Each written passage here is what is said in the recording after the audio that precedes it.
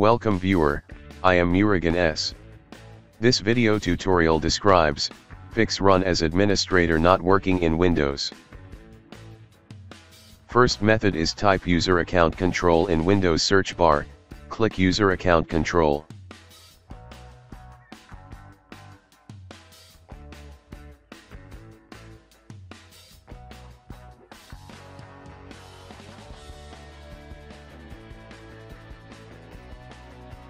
Second method is type netplwiz in Windows search bar, click netplwiz.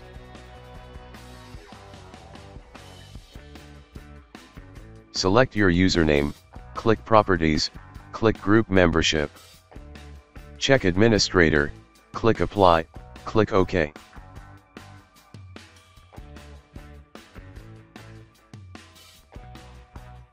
I hope this video tutorial helps to you. Please like, share and don't forget to subscribe my channel. Thank you very much. See you next video.